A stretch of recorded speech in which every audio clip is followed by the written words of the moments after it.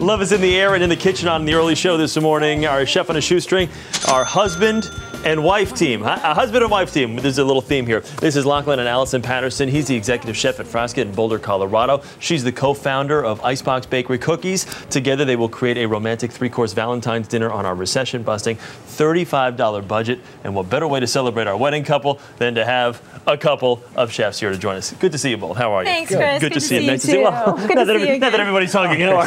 I'm in the spirit because of the wedding. Let's talk about what's on the menu. What do we have? So for our Valentine's on a shoestring, we have a radicchio salad with Parmesan, some Colorado lamb chops with some roasted fingerling potatoes, and then ice cream cookie sandwiches for dessert. Soup. Oh, God, love those. You're going to love dessert. Now, our couple's got the salad over there on their plates already. What did we actually So the salad, we've got a radicchio salad, which is a kind of a bitter green. Yep. And when you soak it in ice water, it gets really crispy. Very popular, though. Very popular. So we just season that with a little bit of red wine vinegar. And the more vinegar you actually add, the sweeter the lettuce becomes, which is kind of fun. Really? So taste it after you do it. If you think it needs a little bit more sweetness, add a little bit more vinegar. So there's olive oil, oregano, salt, and a touch of Parmesan at the end. Talk about easy and affordable. Probably doesn't get much easier or affordable than that. Spray a little Parmesan on top. Exactly. Toss it up and you're ready to go. Make it a little in advance if you want to save a little time. And we have, for our main course here. So for our main course, we have something really elegant, really fun. Lamb chops are, not typically associated with a budget, but when you buy just the individual chops, you can, kind of buy as you go. Yeah, the different cuts though, different price obviously with the different type of cut or chop you get. These, in the price range, what would you say? Yeah, in the middle of the road? Yeah, middle of the road, exactly. So we do 2 per person. Okay. And it all comes in well. So Allie's gonna season them with a little bit of mustard. And what is this? What do we have? So this is mustard, rosemary, and garlic.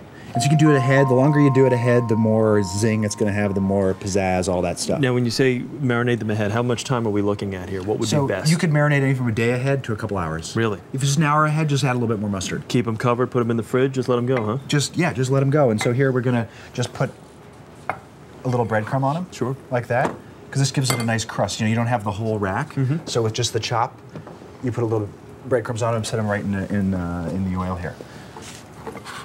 You want to dredge one of these, Chris? Come on, man. Absolutely love to. I got it. I'm getting involved. Yeah, you take this one on. Okay, leave me that one. Nice, dredge. Let's get all these in there. Folks over there, it looks pretty good, huh? Yeah, it does. Smells pretty good, too. Well, we're actually going to get you a plate over there in a second. While you're cooking that up for a second, where is my tasting plate? I want to get them. Right here. Over here. I'm just going to serve them while you guys continue to work on over there. You've had a chance to sample your salad. I'm just going to put your main course down as well.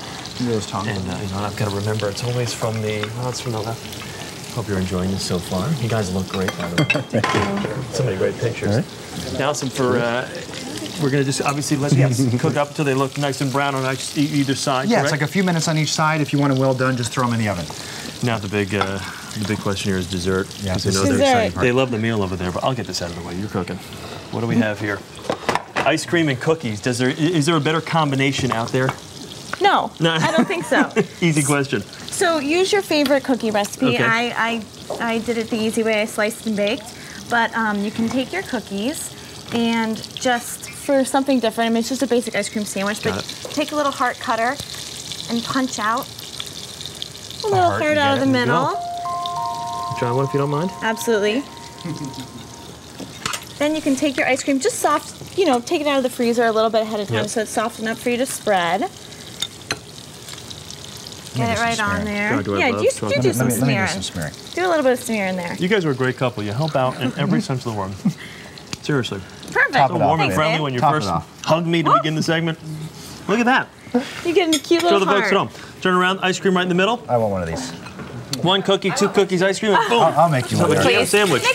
I'll make you a great one. Now, Erica, Lonnie, look at this. Hearts that you cut out, I love them. stick them on the top, or they're perfect for your kids' lunch. I was going to say, this is good for my son. How popular is this at the bakery? Very nice. Thank you. All right, let's see exactly how you did on the cost. We're sorry we had to rush you guys through this a little bit, but as you can see, it's a big morning here. A little Coldplay in the background. Grand total. Let's see your grand total. What do we have here? How about, let's say, the plunger says, look at that, 34.24. That's going to go pretty low here. In our How Low Can You Go challenge, you are currently in second place. Hey, the happy couple very are nice. enthralled right now. There you go.